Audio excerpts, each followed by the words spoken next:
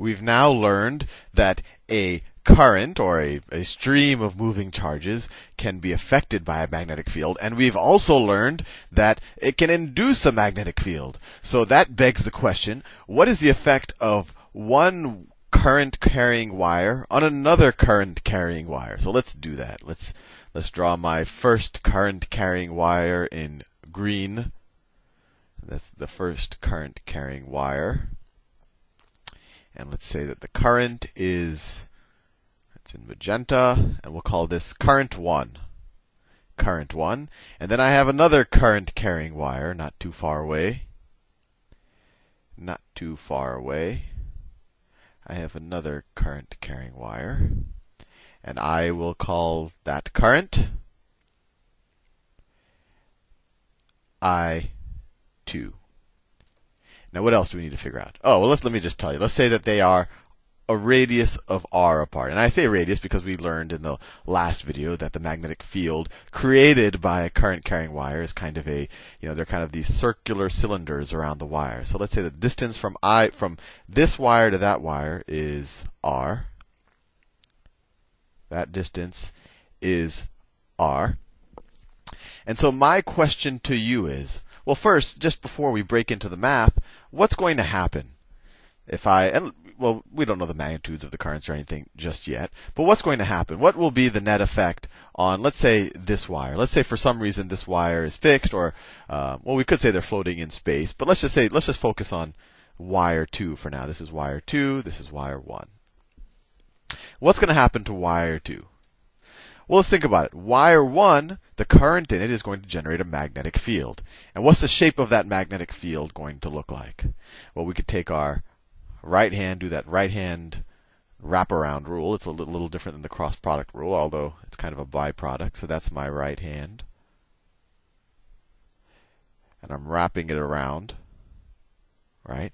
So if I point my thumb in the direction of the current, so that's the direction of the current, just like I did, then the magnetic field goes in the direction of my fingers.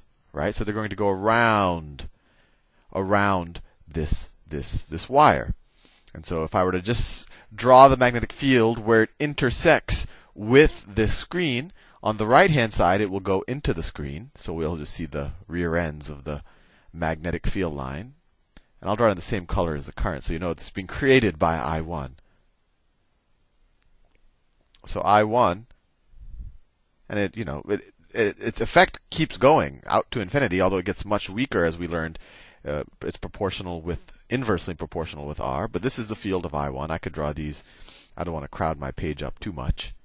And then on this side of I1, what happens? Well, on this side, you can see the fingers come back around, so it pops out when it intersects with your video monitor.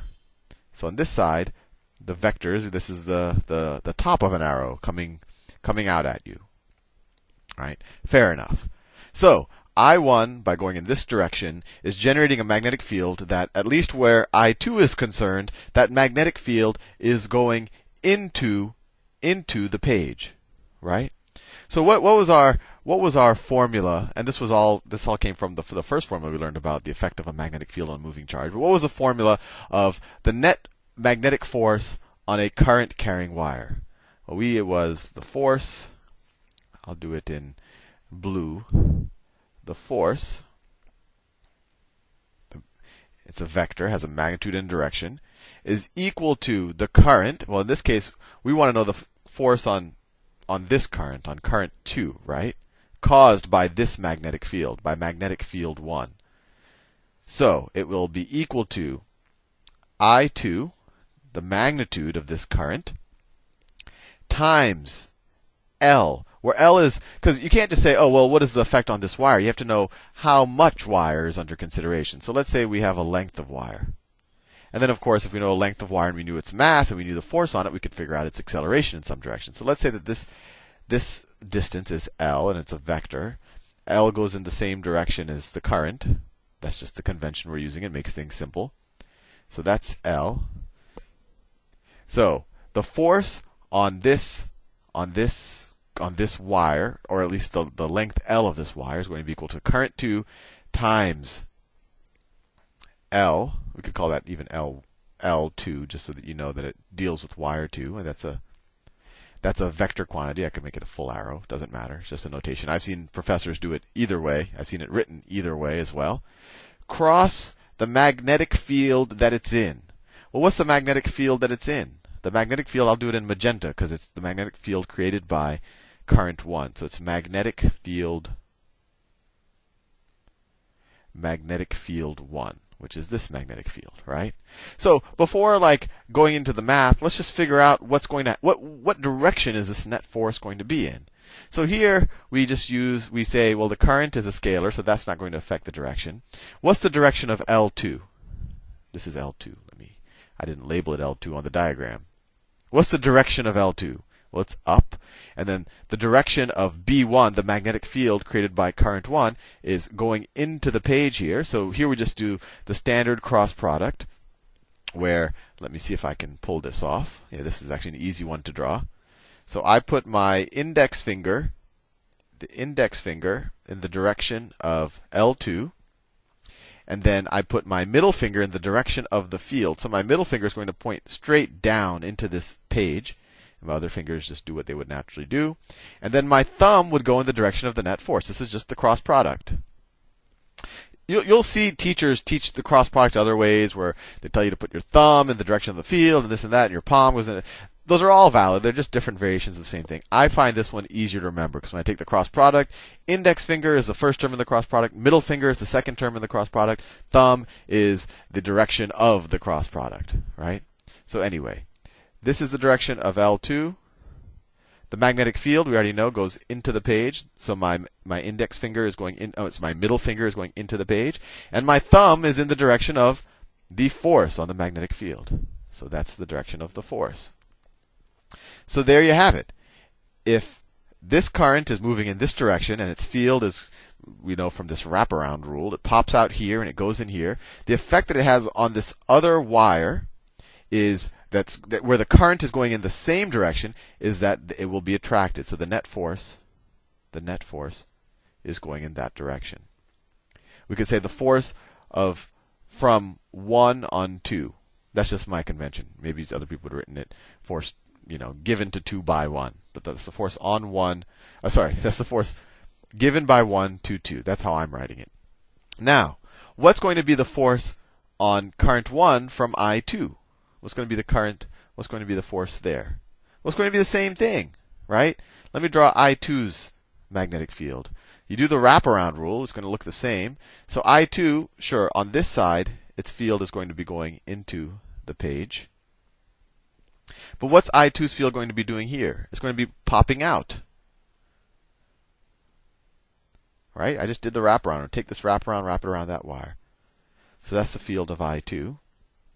So then we can write down that the force, and let's take, I don't know, this is some distance. Let's call that L1. So the force from current 2 on wire 1 of length L1 from here to here is equal to current 1 times L1, which is a vector, cross the magnetic field created by current 2. The magnetic field created by current 2. And so we can do the same cross product here. Put our index finger in the direction of L1, right? That's what you do with the first element of the cross product. And then you put your middle finger in the direction of B2, and then your thumb is going to tell you what the net force is going to be. So let me draw that. So let me draw my hand. And just so you know, before I do any of these, actually look at my hand, just to make sure I'm drawing the right thing. So my index finger in the direction of I1, my middle finger, the index finger in the direction of L1, which is the same as I1. And then my middle finger is going to do what the magnetic field is doing. So my middle finger is actually going to point straight up. And then my other fingers are just going to do what they do. And so now you're looking at the palm of my hand, and my thumb, wait, let me make sure I'm doing this correctly. Oh, no. I was drawing my left hand. See, that's an error. You don't want to draw your left hand when you're doing the right hand rule with cross products. So let me draw it down here. So my index finger going in the direction of L1, right? My middle finger is popping straight up, right? Because the magnetic field created by I2 is popping straight out of the page here. So my middle finger goes straight up, and my other fingers do what they need to do, looking at the palm. And then my thumb will go in that direction. So the cross product of L with B2 popping out of this page, the net force is going to be in this direction. So there's a little bit of symmetry here. This wire is going to be attracted towards that wire, and this wire is going to be attracted to that wire. They're both going to eventually, if they were floating in space, they would slowly get closer and closer to each other, and their radiuses would get closer and closer, and they would start, they would accelerate to each other at ever increasing rates, actually. Anyway, I'm out of time. In the next video, I'll do this same principle, but I'll do it with some numbers. See you soon.